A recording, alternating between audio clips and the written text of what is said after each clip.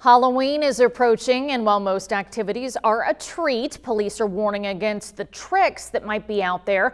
Local kids are learning what they need to do to stay safe. Deputy Sean Trevarthen with the Vigo County Sheriff's Office has visited many local schools to promote safety. Today he went to Riley Elementary School. Kids there learn the importance of staying with their parents, watching out for cars, and making sure that their costumes are visible.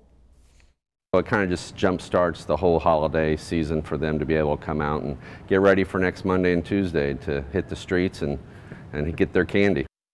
This weekend can be a fun time for older kids too. Coming up tonight at 6, you'll hear what the Sheriff's Office is recommending for teens to stay safe.